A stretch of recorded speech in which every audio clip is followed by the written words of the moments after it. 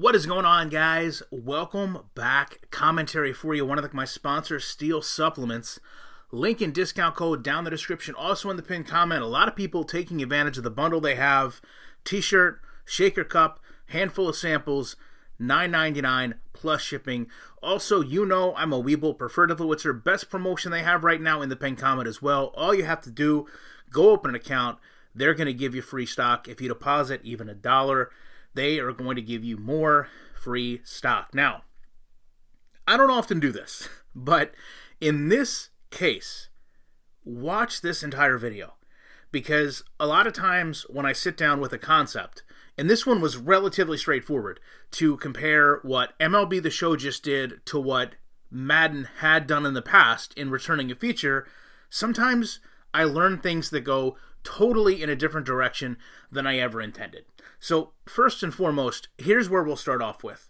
If you haven't been following MLB The Show, they sat down with Jazz Chisholm and showcased a new game feature that allows you to scan yourself into the game. And Jazz Chisholm thought this was incredible. He was going to scan himself in the game even though he's already in the game.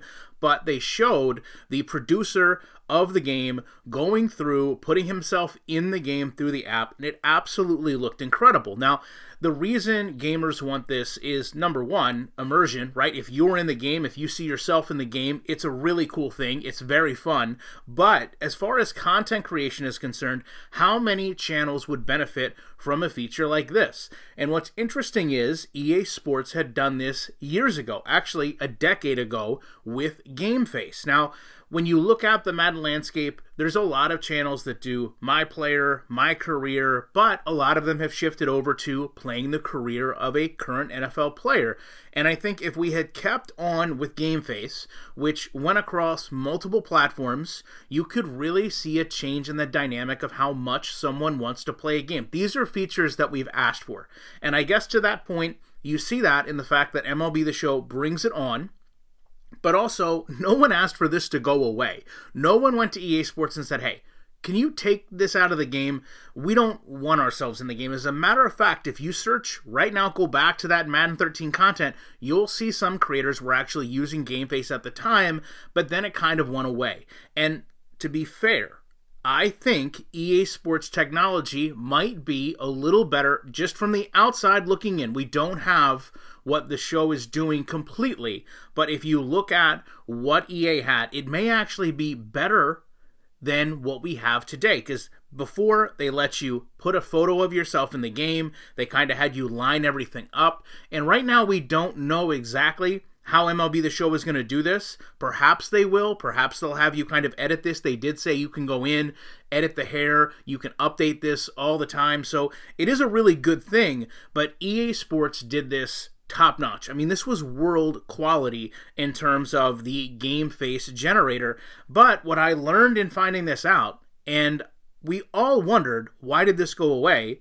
There is actually a class action lawsuit revolving around Game Face. So in this article, it talks about this is something that EA promoted: FIFA, UFC, Fight Night, NHL, Madden, PGA, Grand Slam Tennis, NBA Live. As a matter of fact, when you try to find anything from EA on this officially, they have scrubbed almost all of this.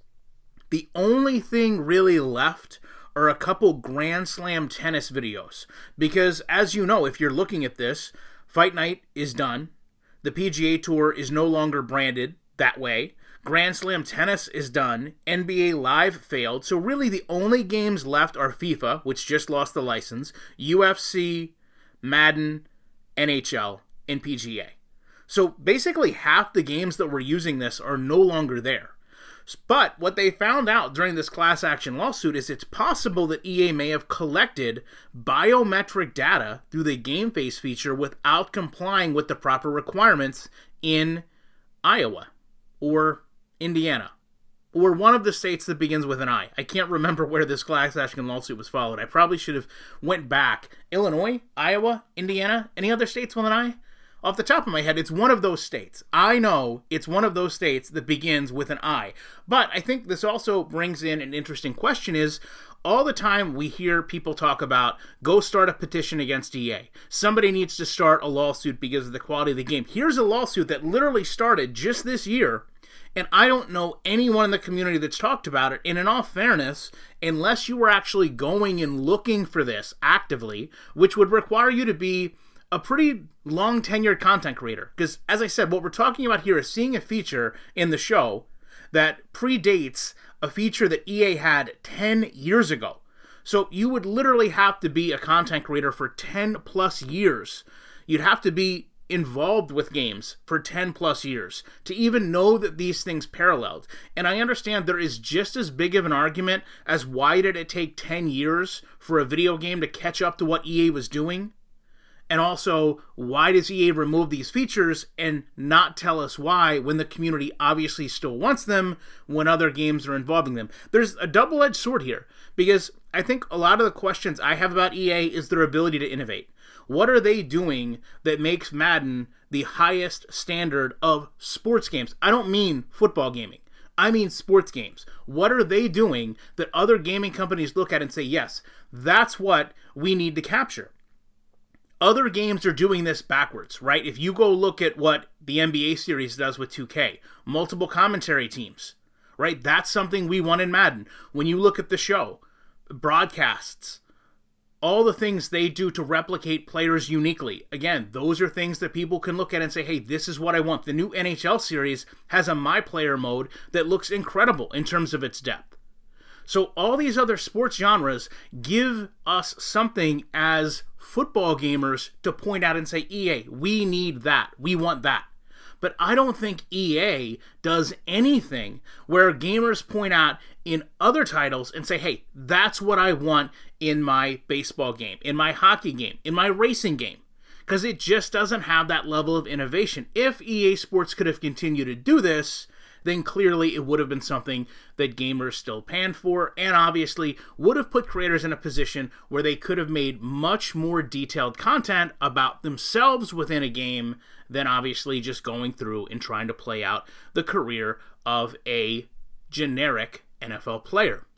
To that point, if you go back to a show like Angry Joe, that's constantly ridiculed EA for putting only so many faces in the game from a custom standpoint, and then limited options of how we can realistically customize them, simply throwing all the sliders in and not really giving us any bearing of how we make these faces look real has just lended itself to becoming nothing short of a meme. Now, I will stop as far as saying EA had to remove this because they weren't properly capturing the data, but it does seem strange that if that was the case, they probably would have known about this long ago, ceased using GameFace, and you would think if they were improperly collecting data, they would have later came out, admitted it, tried to settle with a few mutt packs perhaps, and then brought this back in because clearly they spent a lot of time, a lot of technology, and let's be honest, there's not a lot of things in any game that branches across so many different games where you can use it and apply it in so many titles, even like I said, ones that are no longer available. So it's really interesting to me all of the way this came to fruition. Again, what was to be just a simple video of, look what the show's doing, they're doing something EA did 10 years ago, and we've been asking for it all this time, really turned into something a lot more than I ever anticipated. And I would love to know what you guys feel about this. Do you remember the feature? Would you want them to bring the feature back? Do you care that there's a lawsuit about this feature and EA using your face in a way they may not have been able to do, collecting your data? Love to know your thoughts on this. I appreciate you watching this video, and unlike EA Sports GameFace, I will be back in the week with more commentary.